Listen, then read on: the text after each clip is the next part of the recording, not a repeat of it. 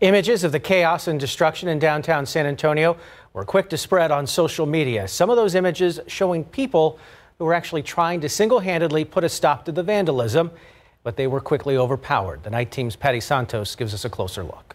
I actually seen him get jumped like two or three different times that night. Jason Pavone shot this video in downtown of a man attacked by a mob. He was just like quit it, like someone owns this.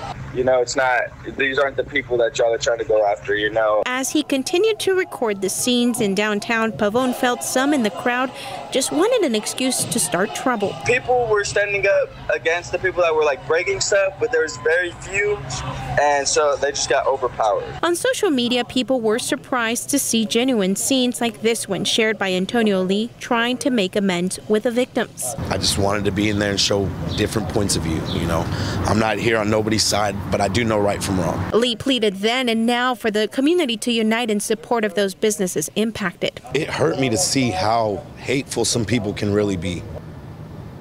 Like the small businesses, what do they got to do with what happened? In the video, Lee is talking to the owner of this yet to be open business, and he told him he didn't have insurance yet. Hours later, we caught up with that owner. It makes me a little bit upset. I'm glad I wasn't here, or else things would have been a little bit worse. Once the broken windows are fixed, he hopes to be open in a week.